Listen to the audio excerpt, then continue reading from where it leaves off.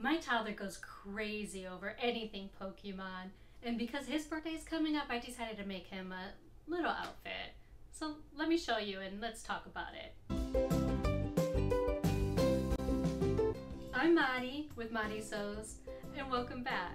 If you've been enjoying these videos, I'd like to just quickly ask you to please hit that thumbs up button and consider subscribing, because it really does help me let you know when a new video is out there. So as I said earlier, my kid is absolutely insane when it comes to Pokemon. He sleeps with them, he carries them around. He's even got this book. It is the Super Deluxe Essential Handbook of Pokemon, and he'll go through this for hours and ask you the names of all of them. Quite honestly, like, there's times when he'll be at it for so long asking us, what's that, what's this? I start making up names.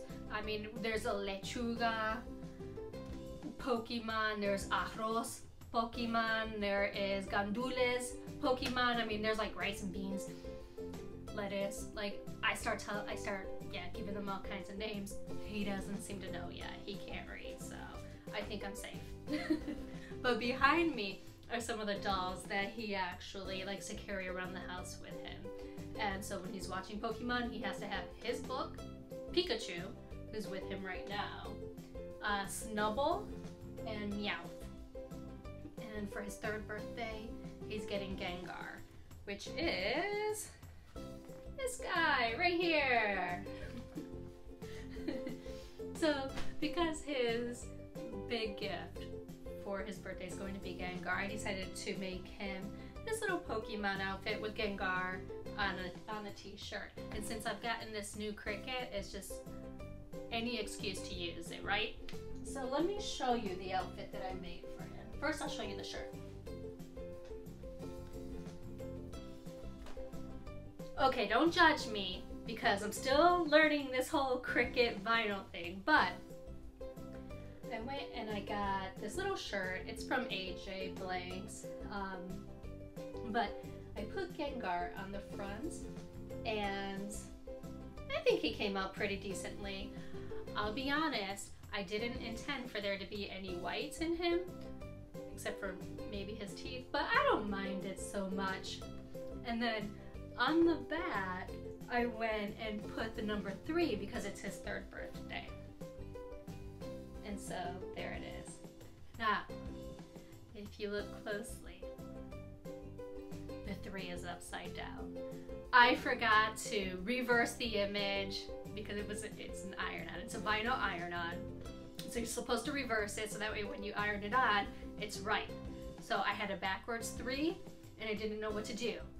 So I flipped it upside down and put it on backwards, and the top part's a little bigger than the bottom part. The highlighting's in weird spaces. He's never gonna know. Maybe if he watches this video when he's, I don't know, 10 years from now, but he's not gonna know. So that's Gengar. I think that's how it's pronounced. And to go with it, I made him a pair of shorts. Now these shorts are actually similar to the Ohio State ones that I made for him, and I'll pop a picture up here real quick for you to see.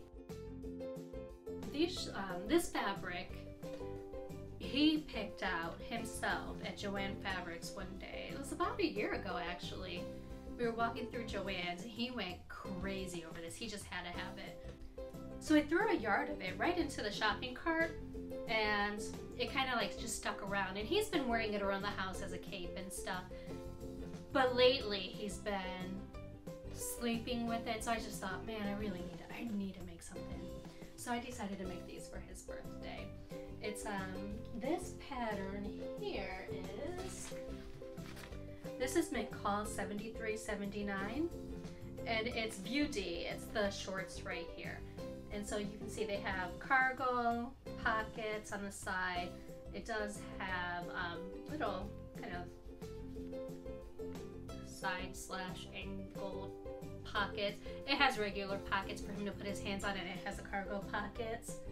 And I did not put the little tie on it on this version. So let me just give you a bit of look. So there's a pocket. And then here's the other one. And I know it all kinds of blends in. Next time I'll really throw in some contrasting fabric, but there's that. And it has a little elastic waistband, a fake fly front. And it fits him really nicely. So let me show you some pictures of him wearing this outfit.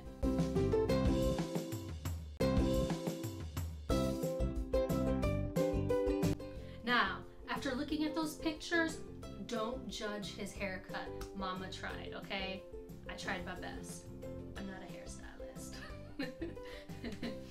But he loves these pants. I let him wear the shorts all day today, and he actually went around telling everyone, I've got pockets, and he had them full of his cars and stuff. It was really cute.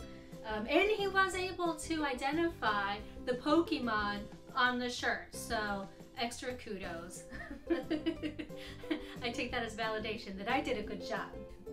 You know, because his birthday is right around Father's Day, and we're going to be celebrating it on that same weekend, I was thinking about making his dad a matching Pokemon shirt. Maybe I should actually do an evolved Gengar. Evolved? Is Gengar already evolved? Hang on, let me see. Yeah! So, my kid has this Gengar, but maybe I'll make his dad a t-shirt with the evolved Mega Gengar. Wouldn't that be fun? I don't want one. Not for me.